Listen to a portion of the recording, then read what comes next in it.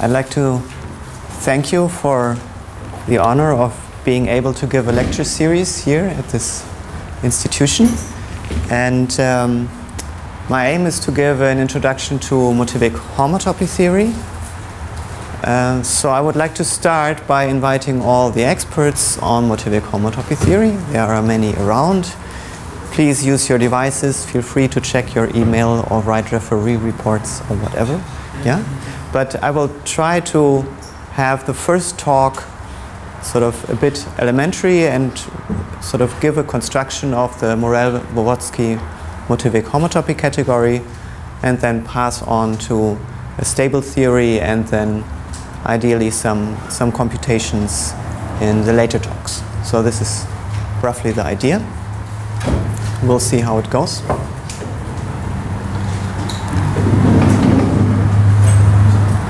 Okay. The microphone? There was some.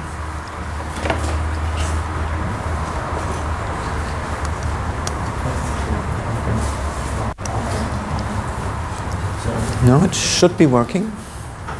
It's okay. It's okay? Good. Okay. Okay, so although there are, of course, precursors, Suslin, Karoubi, and others, the motivic homotopy theory, or A1 homotopy theory, sort of was founded by Morel and Wołodzki. The sort of recommended reading is their single common publication, and it's from 1999. I think on the archive it appeared 3 years before. So what is the aim? Maybe I should say aims. Sort of depending on your perspective, there were, I would like to mention 3 aims. The first one was to embed motivic homology into a certain framework such that you can study cohomology operations. And this led to, with work of other people, to a proof of the Bloch-Kato and Milnor conjectures.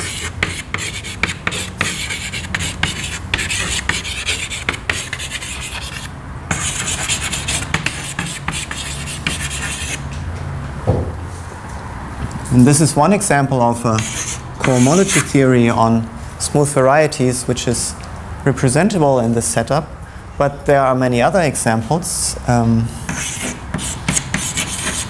And in principle, it is interesting to study other cohomology theories.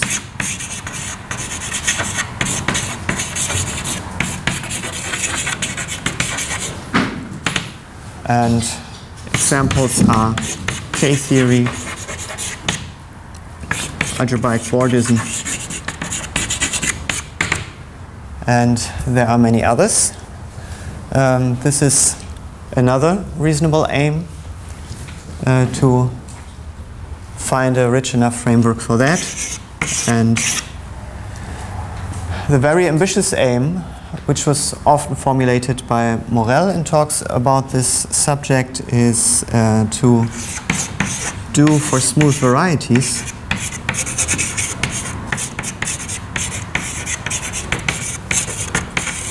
what classical homotopy theory does for smooth manifolds.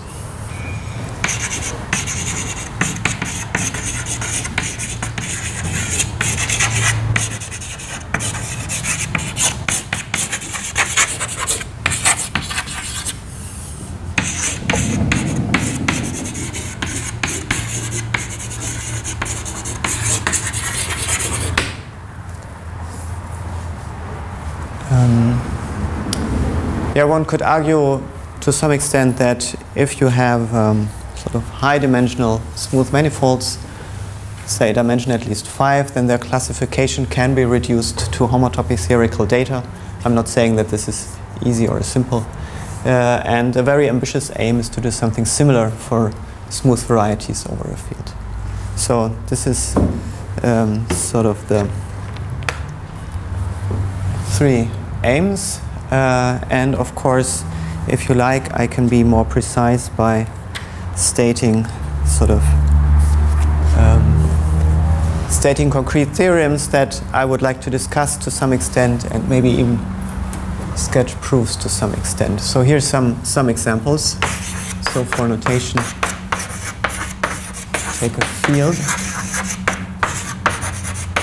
and smooth varieties over that field are denoted F.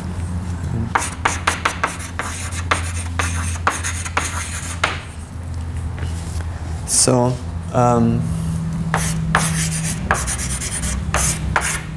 one theorem that I'm going to discuss is due to Morel and Wołodzki, and it claims that there exist strong symmetric monoidal functors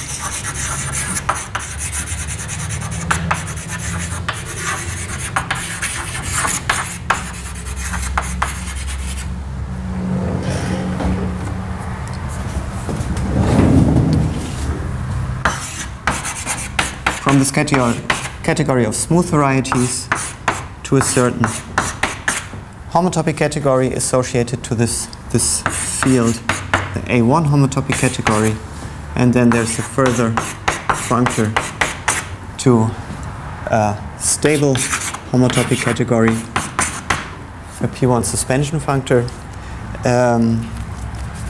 and this functor factors the functor which associates to a smooth F variety its motive. Yeah? So this is Wołodzki's big triangulated category of motives. So there is a functor going this way.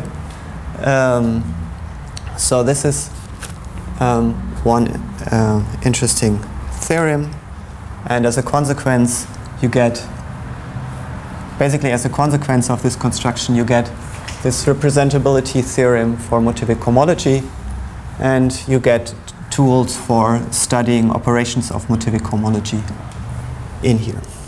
So this is sort of taking to some extent care of part 1. I should say at this point that Matthias Wendt in his lecture series will give more details on motivic homology, on perhaps also some other perspectives. Okay, so this is one thing regarding the second aim. There's the following theorem.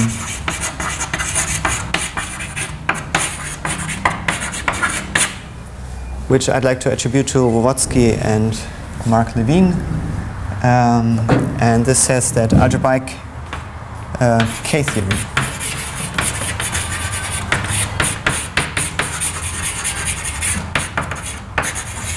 this is representable both in the A1 homotopy category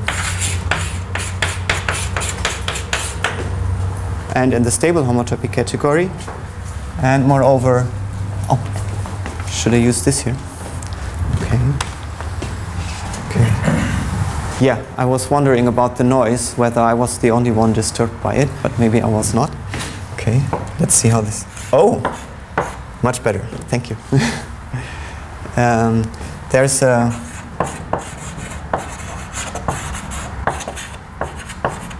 strongly convergent spectral sequence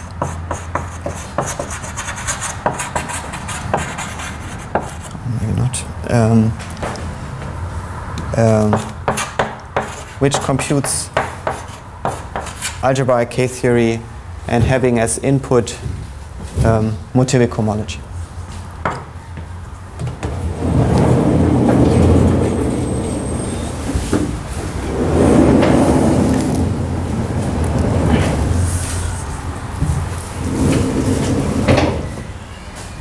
So this is one example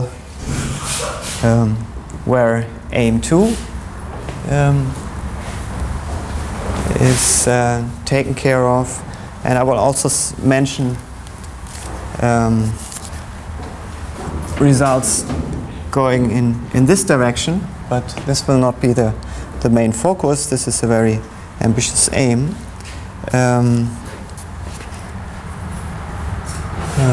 Yeah, let me mention maybe the following. So regarding the attributions here,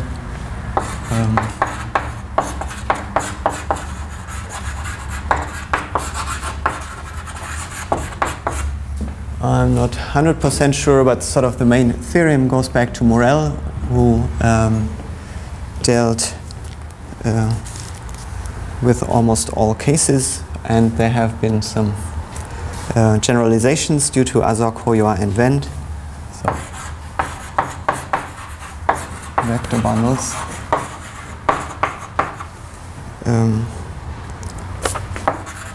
Over smooth affine schemes.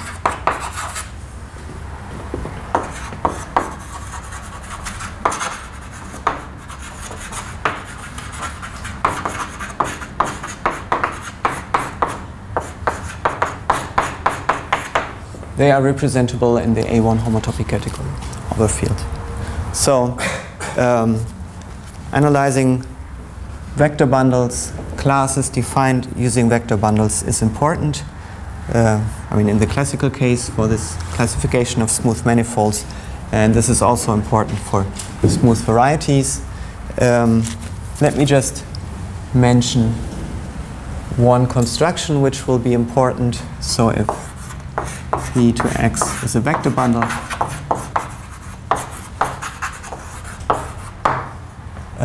then one can construct its tome space.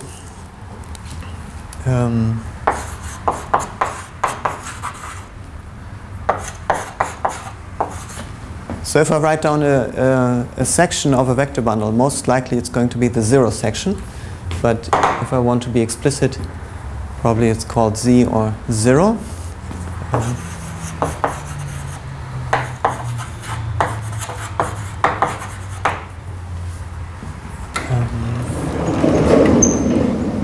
So the tome space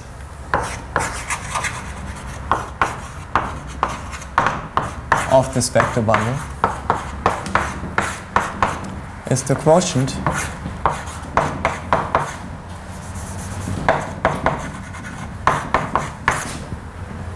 which does not make sense in smooth varieties in general, but it makes sense in this A1 homotopy category. And we have the following theorem, which is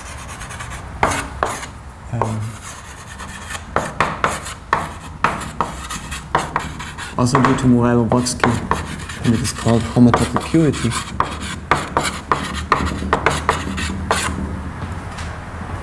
And the situation is as follows.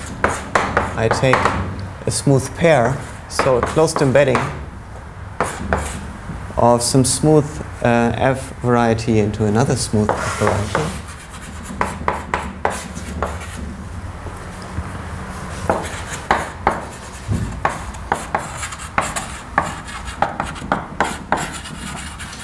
Then there is an equivalence of the tome space of the normal bundle of this inclusion with the following quotient.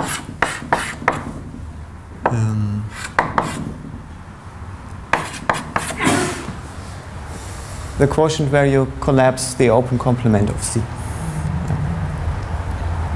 And this is a motivic version of what is in classical geometry of smooth manifolds called tubular neighborhood.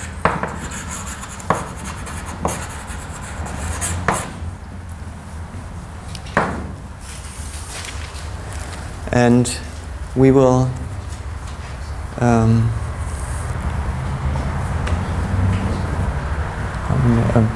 And there are several applications of this important theorem, and in particular the following one.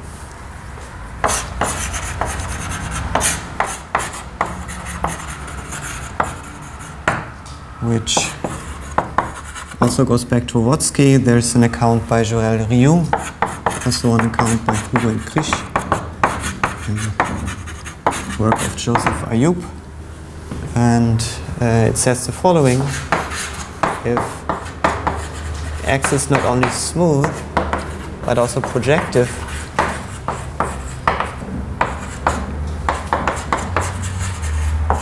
then it has a strong dual.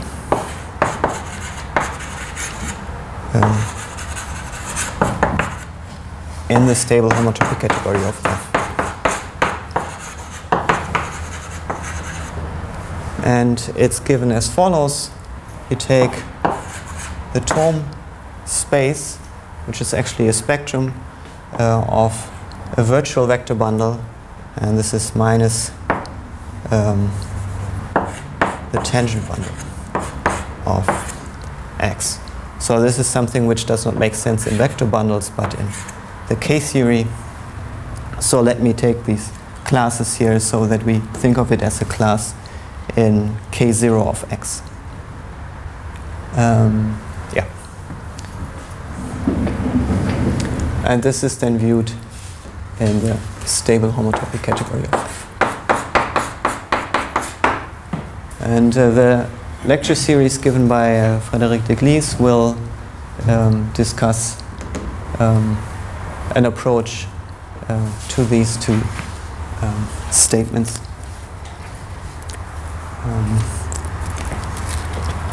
Okay, and maybe one final statement.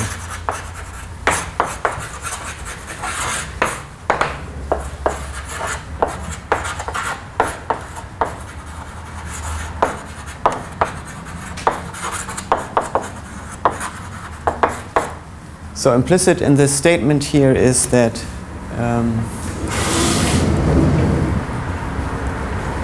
in this strong symmetric monoidal functor is that we have a symmetric monoidal structure in this stable homotopy category, and there's a unit for this structure.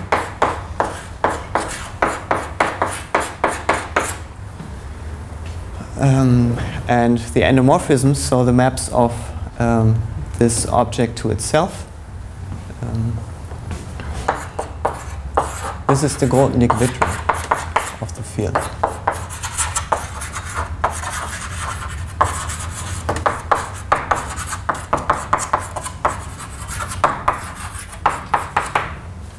Yeah, the Grothendieck-Wittig of symmetric bilinear forms. And this has consequences then which have been explored recently by Mark Levine, Cass Wickelgren, and others. There's sort of a version of enumerative geometry where the classical degree as an integer is replaced by the degree taking place in this Grothendieck-Wittig of F. So a quadratic form version of degree. Yeah, so these are sort of some theorems that are interesting in connection with this motivic homotopy theory. And if you also still think that at least some of these statements are interesting, you might enjoy seeing a construction. And I think I will be a bit sketchy. If you want to see more details, just let me know. So, first of all, when it comes to discussing functoriality, and this will be employed in Frédéric Deglis's talk, it makes sense to think of this homotopy theory not only over the spectrum of a field, but more general schemes. A particular interesting case is the case of Dedekind rings. So a convenient setup is the following. We say that a base scheme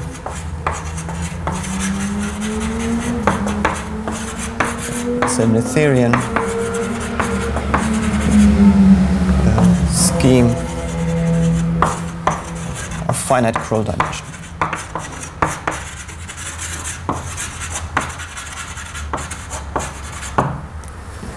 And smooth S is then the category of smooth S schemes. And smooth incorporates a finite type condition. So in particular, anything in here is again a base scheme. The morphisms in here are just arbitrary morphisms. They do not have to be smooth. Okay.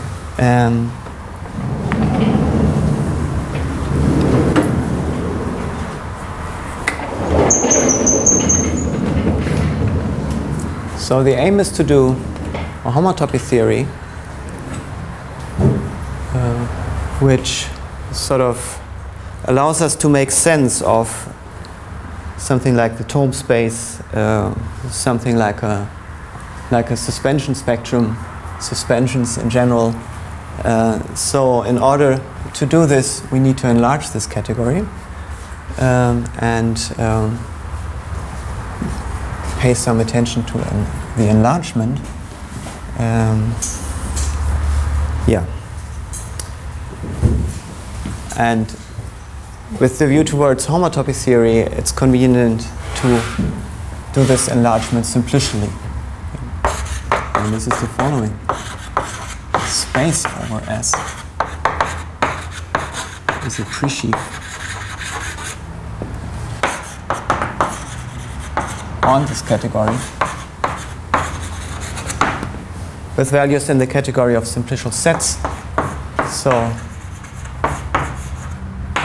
take your favorite skeleton of the category of finite non-empty ordinals and monotone maps and functors on that. These are simplicial sets.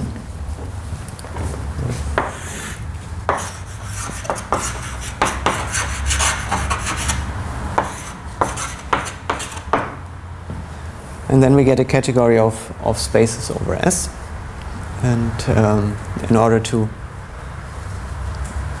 define a homotopy theory, one convenient way of proceeding is to specify a notion of weak equivalence. So there are sort of various approaches to this, either using model categories or infinity categories. I'll probably stick to the model category version. But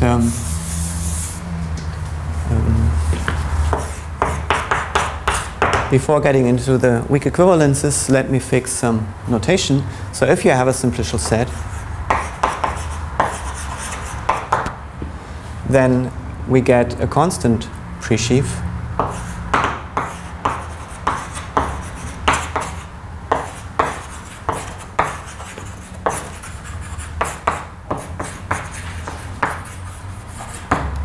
So this is the constant space over S. This is one option that we have. And the other option is, of course, to embed smooth varieties over S in spaces using the Yoneda embedding.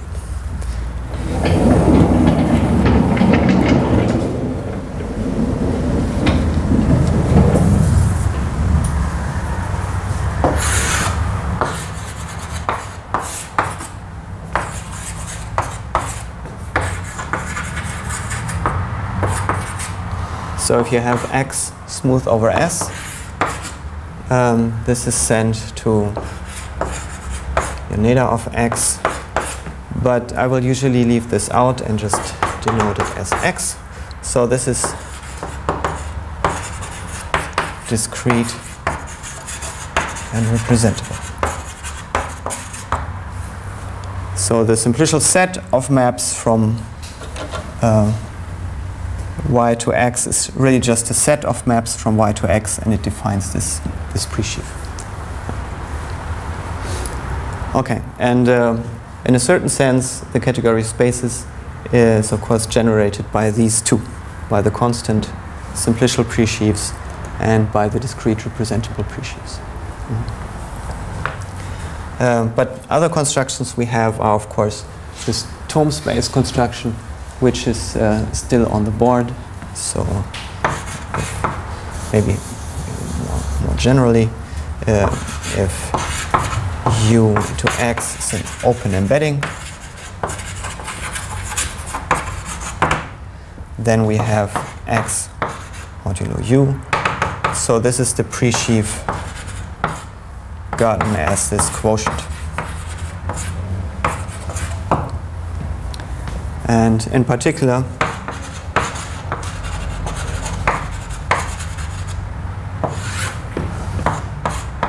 the tome space of some vector bundle exists in this category of spaces over S.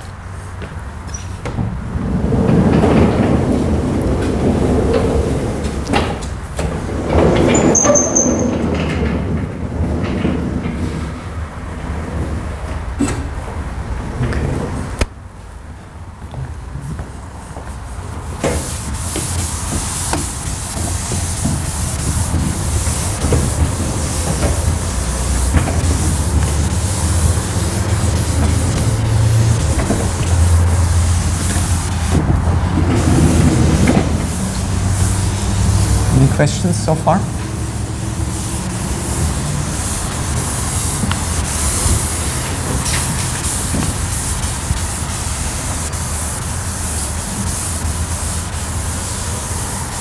What is the value of the another X on cosmos variety U?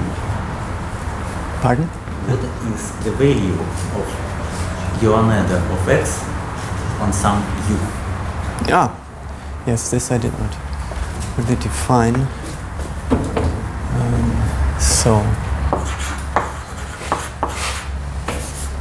X of U. This is the set of maps in smooth S schemes from U to X. Thank you. Oh, it is. It's just a set. So in particular, a simplicial set. Yeah, this is what is meant by discrete. Yeah.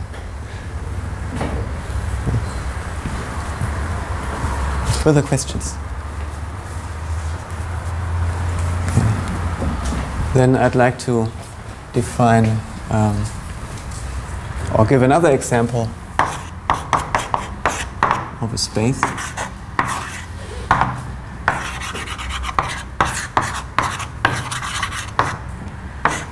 So it takes X and associates to it first the category of vector bundles over X and isomorphisms, which is an exact category in the sense of Quillen. So one can apply the Quillen's Q construction to it, which gives a sort of group completion on the level of exact categories. This category has a nerve, which is then a simplicial set. And one can take the simplicial loop space of this. And this is K of X. So essentially by definition, the homotopy groups of this simplicial set are the algebraic K groups of X. Yeah, so notation for homotopy groups is high n.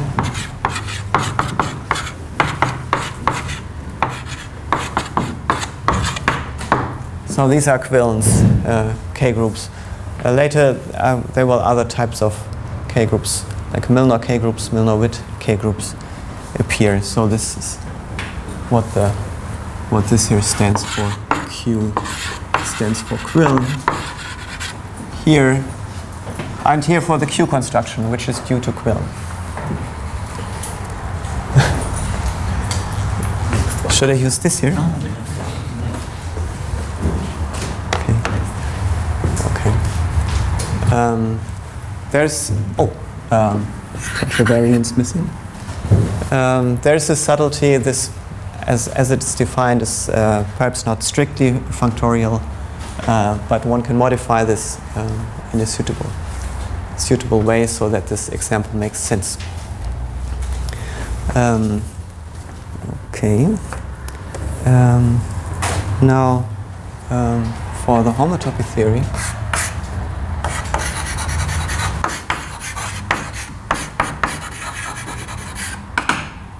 there are two types of restrictions that we want to consider. One is that the affine line should parameterize homotopies.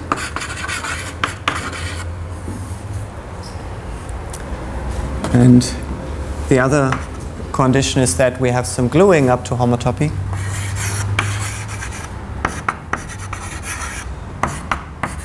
But we already have some gluing in the category of smooth varieties over S, and this should be respected.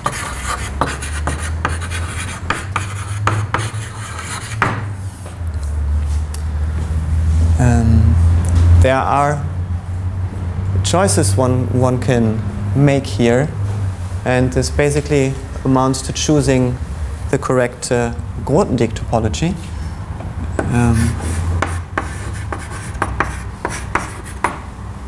Sort of by now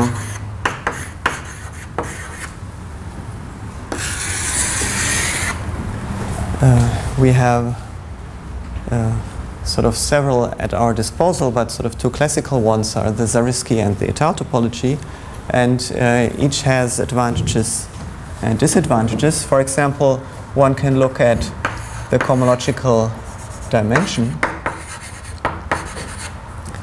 and the question is the cohomological dimension the same as the Krull dimension? And this is the case in the Zariski topology, but it is not the case in the étale topology. So the cohomological dimension of the real numbers with respect to the étale topology is infinite. So this is where the étale topology is bad. But then we can ask, if we have a smooth pair,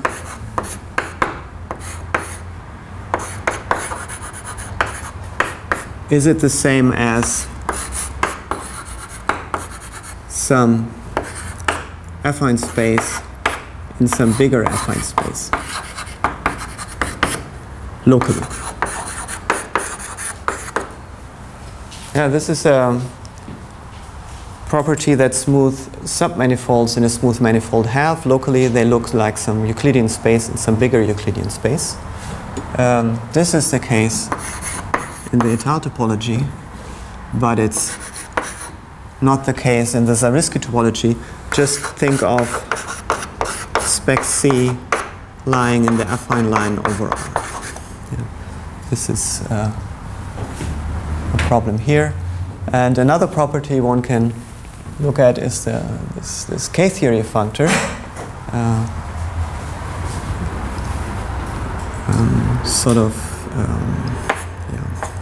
Let me abbreviate this as K-theory descent.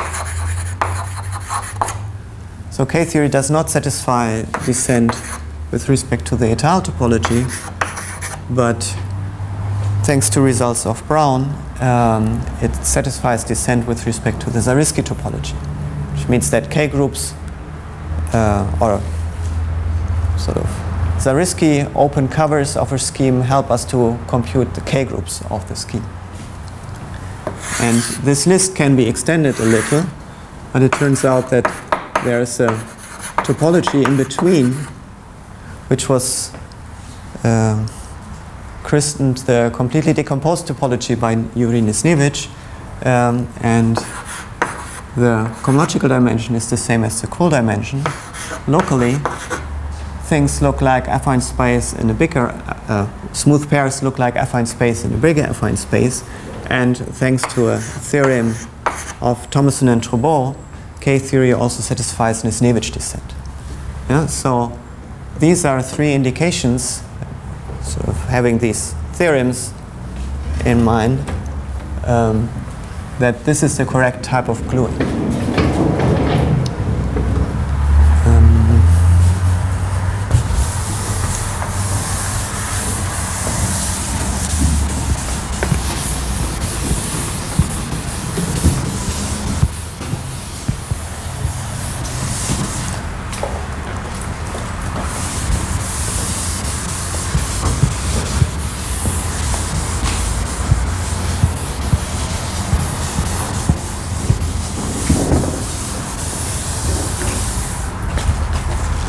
Should I use this here? Okay. Or do we need another lecturer? I can dictate and some other person writes. Okay. Let's see. So, weak equivalences.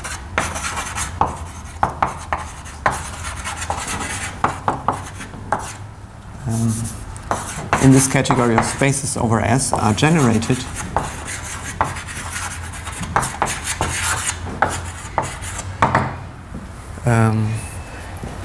by the following three requirements. The first one is that if there's a map of spaces which is already section-wise a weak equivalence of simplicial sets, then it should also be a weak equivalence in here.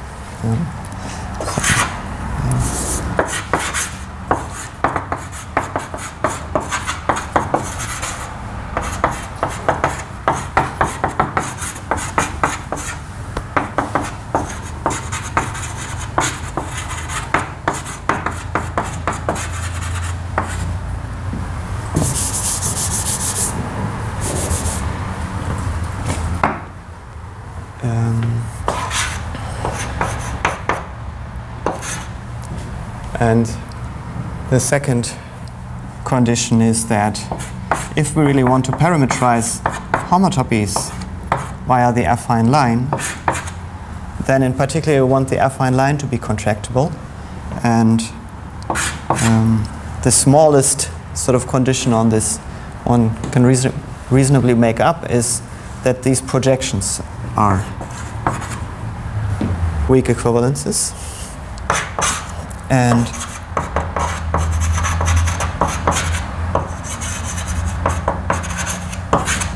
the last condition is the Nisnevich gluing, and can be explained as follows. For any pullback square, okay, we have X, we have Y, we have U, so this is P.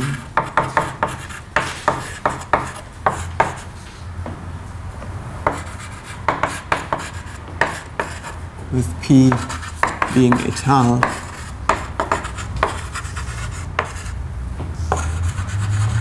and P induces an isomorphism on the complements. So this here is a closed subset. We equip it with a reduced structure. And this map induced by P should be an isomorphism. So for any such pullback square, we want that the gluing of Y and U along this preimage, this maps canonically to X, and this should be a weak equivalence. So these are three conditions, and just for later use such squares will be called Nisnevich distinguished squares.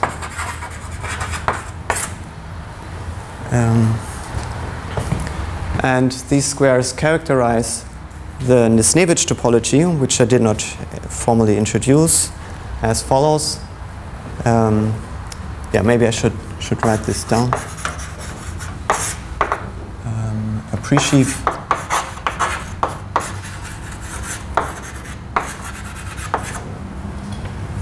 on this category, presheaf A, is a Nisnevich sheaf.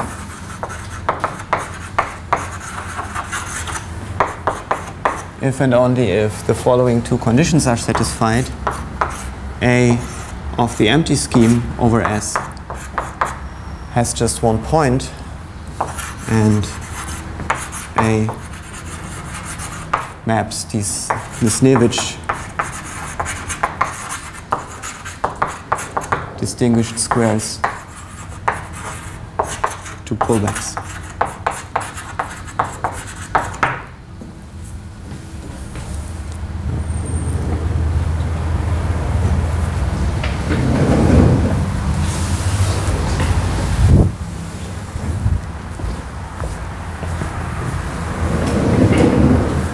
So the formal definition of the Nisnevich topology is via coverings. You say that a étale covering is a Nisnevich covering if every morphism from a field to the scheme which is covered lifts to one member of the covering. Sort of the rough definition. So étale covers which split over fields. Okay. You didn't define properly Nisnevich topology itself, Yeah. but rather define what does it define the notion of Nisnevich shift. Yes, yes, yes. If this is acceptable, yeah. And pullbacks or homotopy pullbacks? So here, I mean pullbacks.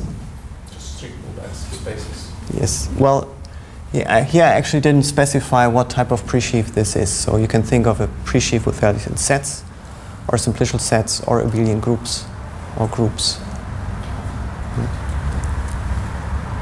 Maybe one should write down explicitly the pullback square. Just to see exactly. Yeah. Sure. So, oh, this is then all upside down. So this is a of x, a of u, a of y, and a of this here. Yeah, and in whatever category you you are, this should then be a pullback. So, does this answer your question? Yeah. So, do I need to specify in more detail what I mean by generated in this sense here?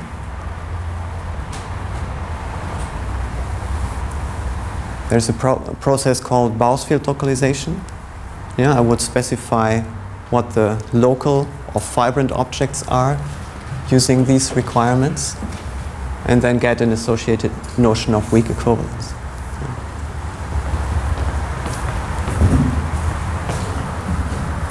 Okay.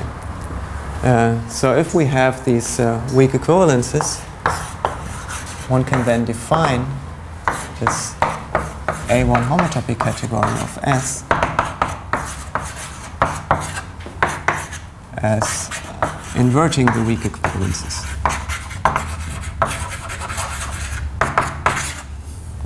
In this category of spaces.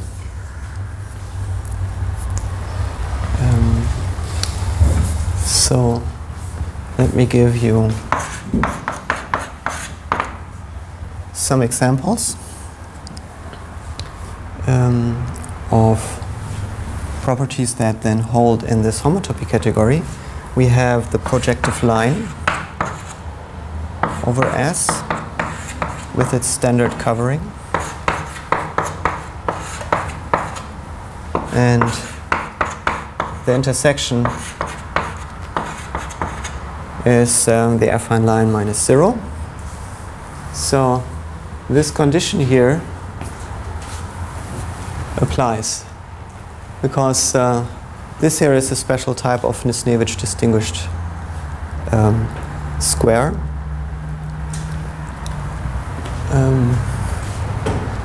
I mean the complement in this case is the point at infinity, which is precisely sort of the complement here, 0 here. Yeah. So this is a Nisnevich distinguished square, and therefore if I take the push out here, it maps via weak equivalence here.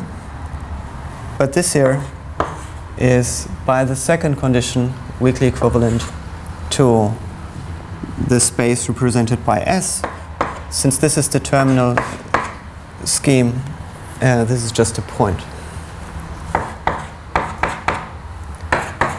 So what we get from this is that the projective line over S is simplicial suspension, which is usually denoted sigma like this, of this term here.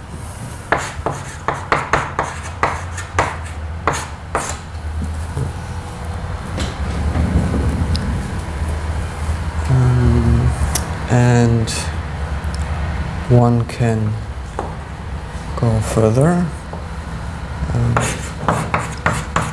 So let V over X be a vector bundle.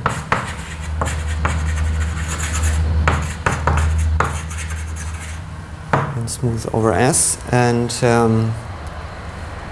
what one can do is one can construct an A1 homotopy equivalence between V and X this way, using the zero section.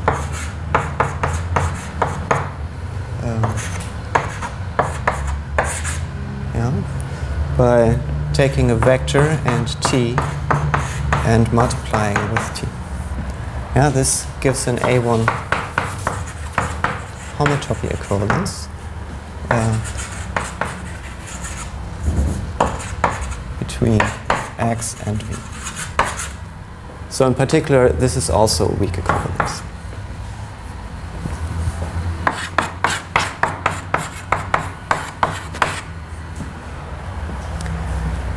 And this also gives us a different perspective on tome spaces, if we like.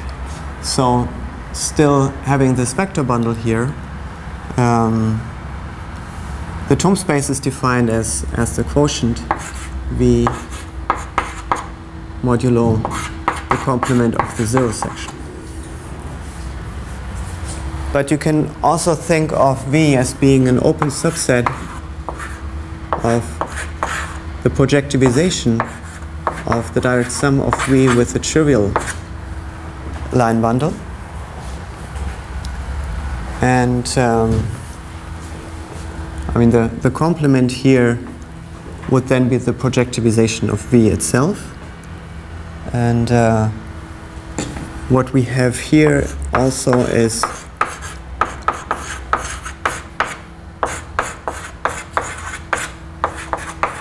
the complement of the projectivization of this line bundle here, which is just X. Yeah. And in fact, the intersection of these two, this just gives you the zero section, this here. So we have another example of an Isnevich distinguished square. So the tome space, which is the quotient here, is equivalent to the quotient here. But inside here, we have the projectivization of V. We have an inclusion here. And this is, in fact, the zero section of a specific line bundle over this space. So this here is the zero section of the canonical bundle O of 1 over P of V.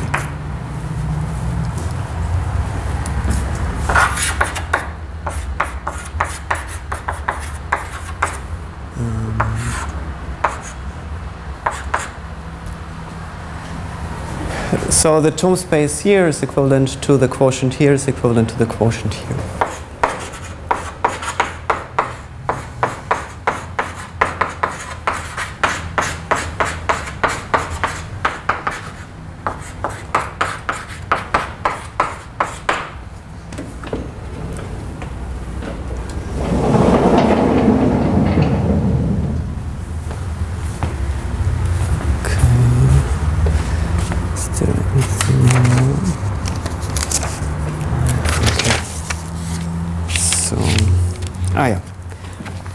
Maybe one more example of weak equivalence. Take SL2. So this is the algebraic group of 2 by 2 matrices with determinant 1, and you have a map to A2 minus 0. You can take a column or a row, yeah? First row, last row, first column, last column, I don't know. Let's pick one. Maybe, yeah, maybe last column. And then one can also check that this here is an A1 equivalence.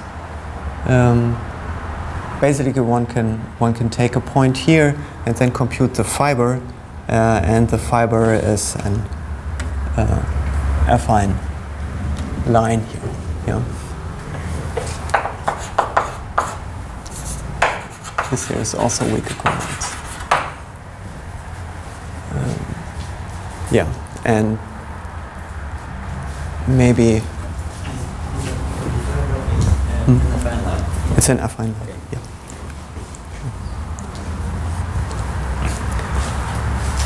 Okay.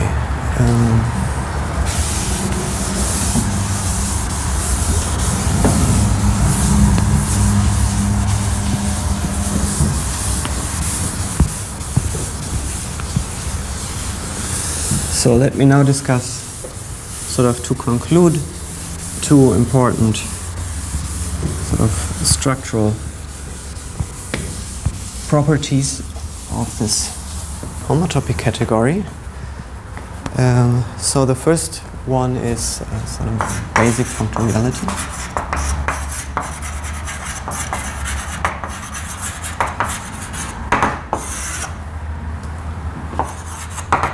If F is a morphism of base schemes,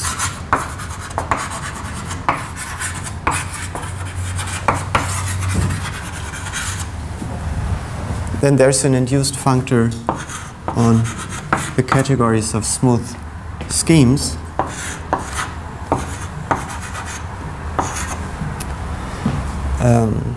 So if you have a scheme Y which is smooth over T, you can form the pullback,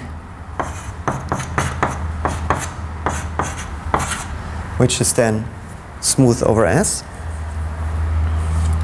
And this means that if you have a presheaf on smooth over S, you will get a presheaf on smooth over T. So what we have here is a functor which is called F lower star. Sorry. On the level of spaces, and this functor has a left adjoint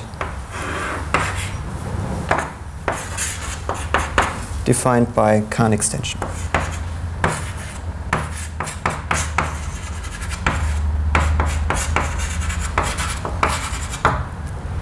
So this left adjoint can be described by saying on representables it corresponds precisely to this construction here. The space over T represented by Y is sent to the space over S represented by the pullback of S and Y over T. This determines this functor here, and then the conditions that define the weak equivalences, this section-wise condition is really not interesting here. These are preserved by pullback, and so are the Nisnevich distinguished squares. So this here induces also an adjoint pair on the homotopy categories in a suitable sense.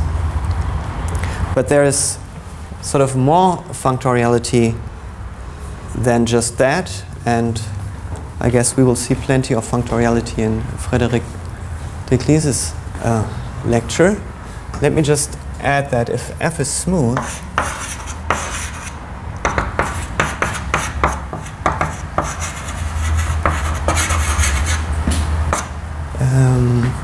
then one can send a smooth S scheme to a smooth T scheme just by composing. If you have X over S smooth, then you just compose it with S, with F. So this also defines an adjoint pair of functors, but sort of the right adjoint in that pair is the left adjoint in this pair. So this defines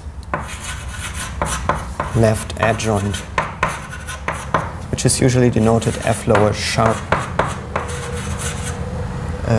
of F upper star.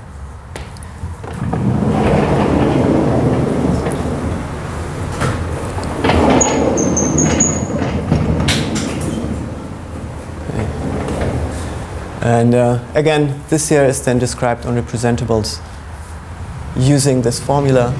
So a space over S represented by X is mapped to this space over T represented by the same X. Yeah. So this, again, behaves well with respect to the notion of weak equivalences in a suitable sense, and defines also a functor on homotopy categories. There's sort of one more structural thing that I wanted to mention, and I'll do that tomorrow then. This is topological realization. Thank you.